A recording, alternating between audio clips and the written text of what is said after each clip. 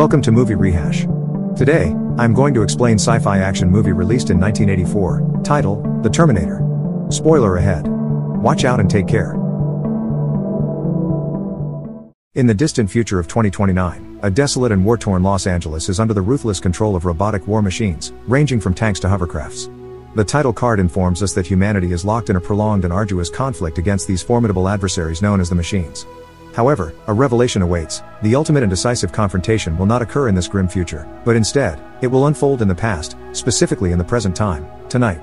In Los Angeles, on May 12, 1984, at 1:34 a.m., something strange happens. Lightning strikes a garbage truck near the Griffith Park Observatory, causing a power outage. The truck driver sees a very strong and naked man, standing up and walking toward the city. As the man walks, he encounters three young troublemakers.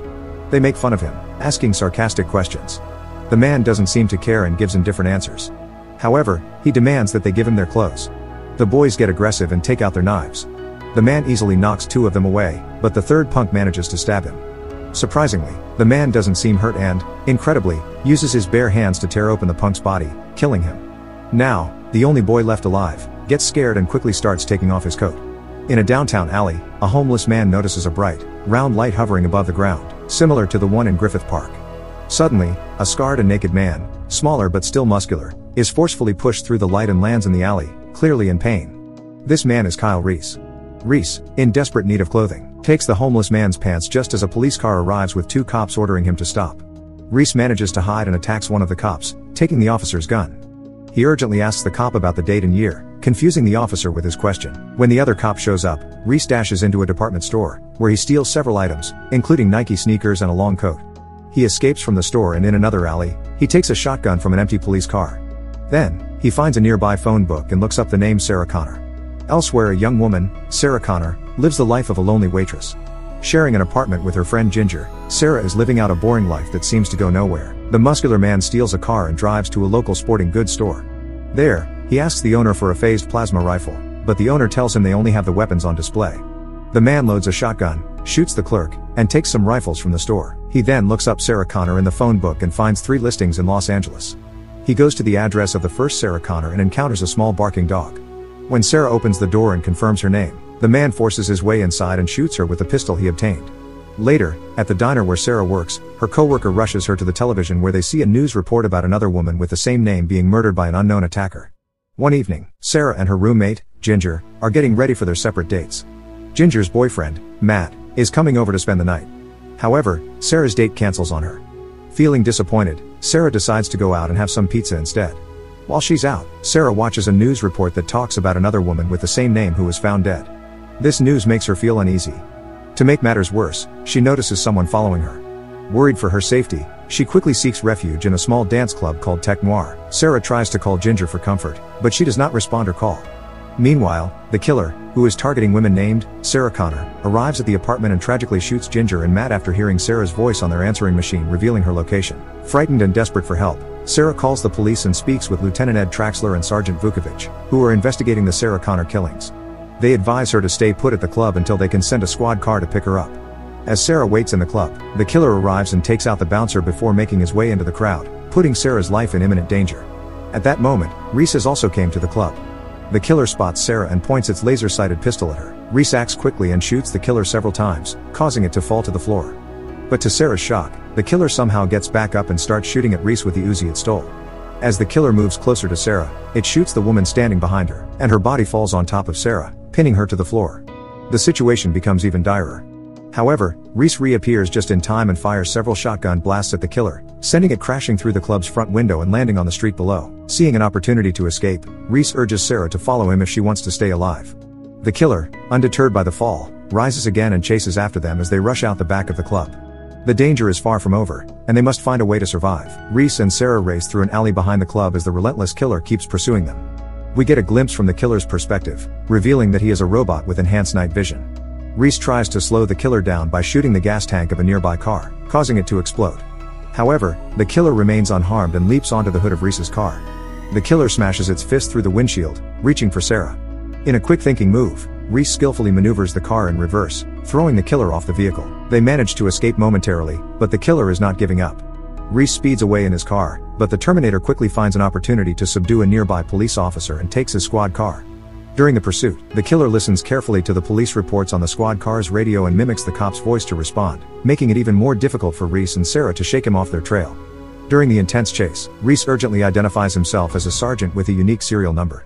He explains to Sarah that she has been marked for termination, and the relentless killer pursuing them is not a human but a machine known as a Terminator. This Terminator is a deadly metallic combat chassis disguised with living human tissue to make it look like an ordinary person. They continue racing through various alleys until they finally find a momentary refuge in a parking garage. Reese informs Sarah that the older 600 series Terminators had rubber skin, which made them somewhat easier to spot.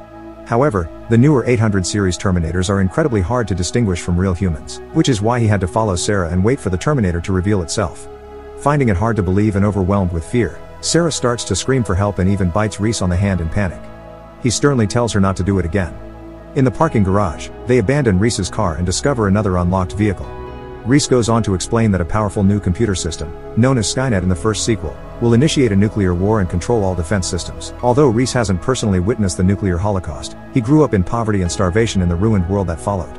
He was enslaved, marked with a barcode, and forced to work disposing of bodies in incinerators. Reese reveals that the human race will face near extinction, but hope arises when a man named John Connor emerges as a leader.